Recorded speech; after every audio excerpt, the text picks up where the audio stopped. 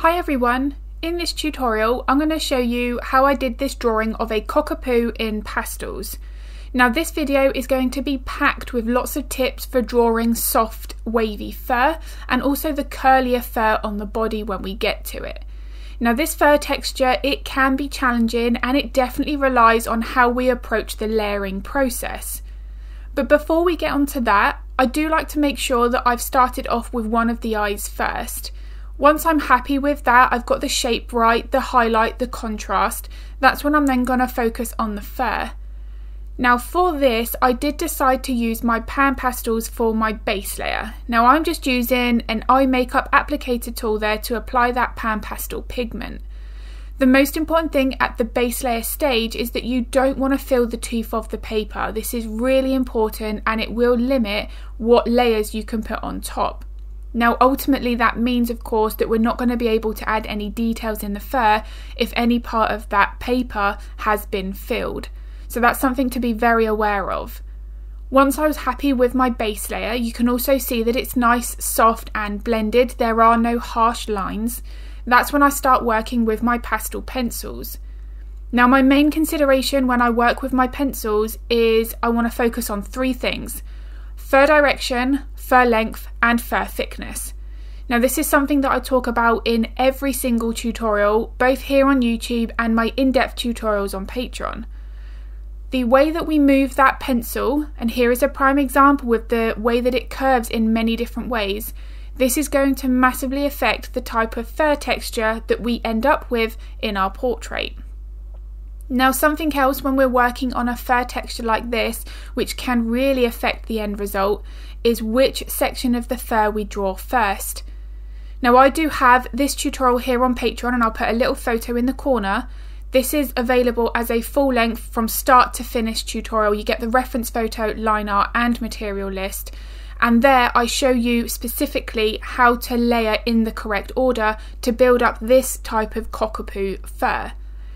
Now the reason why this is so important is because the way that the fur overlaps, the way that it can merge into other layers of that fur because of how soft it is, can make it quite challenging to get right. But if you really strip back that reference photo and just focus on the individual layer at one time, you'll find then that it does come together more naturally and easier. Sometimes we can spend more time hesitating, staring at that reference photo with a fur texture like this because we're not quite sure which bit we should be drawing first. And quite often that happens because we're focusing on either the wrong layer or we're working on too much of a larger section. You'll see here that I am working on maybe 1 or 2 square inches at one time. Although I've got the top section around the eye blocked in for my base layer, when I come in with my pastel pencils here, I am then breaking that up into even smaller sections. This I find helps me to stop becoming overwhelmed by the process, especially with a complex fur texture. If we are feeling a little bit like that, it's usually because we are trying to work on too much of a larger area. Now one thing here when I'm working with my pencils is you can really start to see the importance of contrast. Now this again is something that I focus so much in all of my tutorials because this I feel makes more of a difference to how much of a three-dimensional shape and form our portraits have compared to worrying about the exact colour. You can see that I've got my highlights in that fur nice and bright, but I've also got the shadows around the eyes here on the nose nice and dark.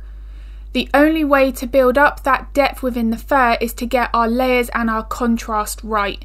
If our darks are more of a mid-tone and our highlights are dull, the fur will not look like it's layered up and three-dimensional. You want it to look like it's sat on top of that animal's skull structure and all of those muscles under the skin. So in order to build up that, we must pay attention to our lights and our darks. Now that isn't just when we're drawing fur. Have a look at the nose there where I've got the highlight positioned on the top section and then the tiny little curved highlights on the bottom of the nostrils. Both of those are placed very carefully in the right position to make sure that I've captured the right three-dimensional shape of that nose. If the highlights and the shadows are in the wrong place, you then end up changing the form of that animal. So you can see here that for the base layer stage, I still pay very close attention to where I'm mapping in my lights and my darks. I never put one solid colour down for my base layer, because I think then we have a tendency to drift away from our reference photo. So if I'm mapping in my lights and my darks at this stage, I feel that I'm able to achieve more realism quicker. Now that in turn means that I am also again more motivated to carry on with this piece, because even at this stage here, if I decided to stop drawing after this session here, it already looks like that reference photo. I can start to see this pet come into life, and that's all because I've made sure that I'm paying real close attention to that reference photo, the lights and the darks. Now one thing and one question that I'm asked quite a lot is, how do I know which colour to select based on the area of fur that I'm working on? Now this is a great question, and I do cover this in my Patreon tutorials because they're in real time, they're step by step. I'm able to explain why I'm selecting a pencil, why that colour should be mixed with another, and so on. But the most important thing here is whether or not that colour is a light or a dark version of that colour, and also whether or not it is a warm and a cool colour. Now there are a lot of oranges and pinks, lots of warm browns that have gone into this fur colour. But you may have a Cockerpoo where it's under a little bit more of an overcast day, and you might need to use your purples, which are on the cooler end of the colour wheel. So the way that I select my colours, it's not complex, it doesn't go into any real complex colour theory or anything like that. So if you would like to see how I break that down and simplify the process, then all of that is available on my Patreon channel, and I will link that in the description below if my slower in-depth tutorials are of interest. Now before I work on the complexity of the ears and the chest fur, if this video has been useful, I would really appreciate it if you could give the video a like and a thumbs up, because it makes a huge difference to my channel. I'd be really grateful. I also upload 2 to 3 videos to YouTube every week, so if you would like to get notified of that content, then hit the subscribe and the bell button. Now again, when it comes to working on areas like the ears, I would also approach this in the same way if I was working on a spaniel ear. You want to focus on your shapes, your main lights and darks. Now again, this is something that I've spoken a lot about throughout this tutorial because it's the easiest way of breaking up that reference photo. If you map in the shapes of your lights and your darks, you're naturally automatically now starting to form that softer flow of that fur texture. Once you've got that in place, it's far easier for our brain to process that reference photo, and before we know it, we're starting to build up our numerous layers, as I am here, without it becoming too stressful. So once I've worked on one ear and I've got that about 70–80% complete, that's when I'll move on to the next. Now I always say that I get an area almost completed and then I'll move on, because there are always going to be changes, little tweaks, little details that need to be added, but I do find that they're easier to judge once you've got the entire drawing done. So this is something that I will always go back to and reinforce. So for instance, if you need to darken your shadows or add some more highlights, that's something that can make a real difference to the end portrait, but they are easier to judge when you're looking at your entire drawing. Now because of the way that this dog had his head turned, you can see more of this ear than you can the other. So again, I had to make sure that I'm studying the way that the fur moves, it curves, going back to those 3 things that I mentioned at the beginning of the video: fur length, fur direction and fur thickness. All of these things are going to play a really important role. Now in terms of those 3 aspects with that pencil technique, it's going to depend on a lot of things. How sharp your pencil is, where you're holding it on that pencil, how much pressure you're applying on the pencil. These 3 things make a real difference. Now depending on the fur texture, I will be using different sharpness of leads, I'll be applying different sorts of pressure, and again I cover all of this in my Patreon tutorials. Now going back to the selection of specific colours. Now you could have 5 photographs of the animal that you've been asked to draw, and the colour of the fur in every photograph will be slightly different. This is because the time of day, whether or not a flash was used, was the animal indoors or were they taken outside, all of these things are going to massively impact the colour that is captured in that photograph. So this is why I want to go for as close as I can for the colour, but it's the contrast that I'm focusing more on.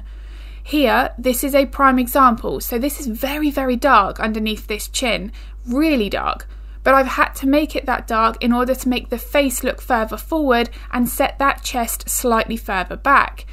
You've also got a shadow that's being cast from the ears and the chin itself, so all of these things play a really important role with how much of a three-dimensional shape the end portrait will have. Once I've got my good base foundation in place, that's only when I start focusing on the fur texture that's closer to the skin. I then want to build up my values from there and gradually building up more of that softer fur texture. Now this is where the fur direction changes quite a lot. Because of the way that the curls are formed on the body in comparison to the face or the ears, they're a lot tighter curls and they're more condensed and closer together. So here I do just want to focus on 1 or 2 square inches at a time. And a really big tip for something like this is just draw what you see. Sometimes it's really easy to try and over-analyse what we're looking at in the reference photo. With curly fur like this, sometimes the curls are going to go in the opposite direction, and we'll sometimes think, well, why is that the case? It's just because it's the way that that fur texture is formed. If you see a curl curving over towards the left side, but the one next to it curves over to the right side, draw what you see there. Because at the end result, your portrait will then resemble that reference photo, and more importantly, that fur texture will be more accurate. We don't want to be drawing random pencil strokes for the sake of it, but certainly really studying with curly fur which direction those curls are generally travelling in is going to make so much extra detail and depth to that section of the fur. So I really do hope the tips and techniques that I've shared in this video have been useful. As I say, I would really appreciate it if you could give the video a thumbs up because it makes a huge difference. And if you are interested in any of my in-depth tutorials on Patreon, I will link my Patreon in the description below. Along with my website, which has a Patreon library there, it has all of my tutorials listed so you can see exactly what content I have on Patreon before you sign up. Now the wonderful thing about Patreon is it's really flexible, so you can stay for as long as you like or you can cancel at any time. And as I say, if you've got any questions about Patreon or any art related questions, feel free to pop them in the comments below because I'm more than happy to help if I can. I'm going to be uploading another video to YouTube next week, but as always, thank you so much for watching.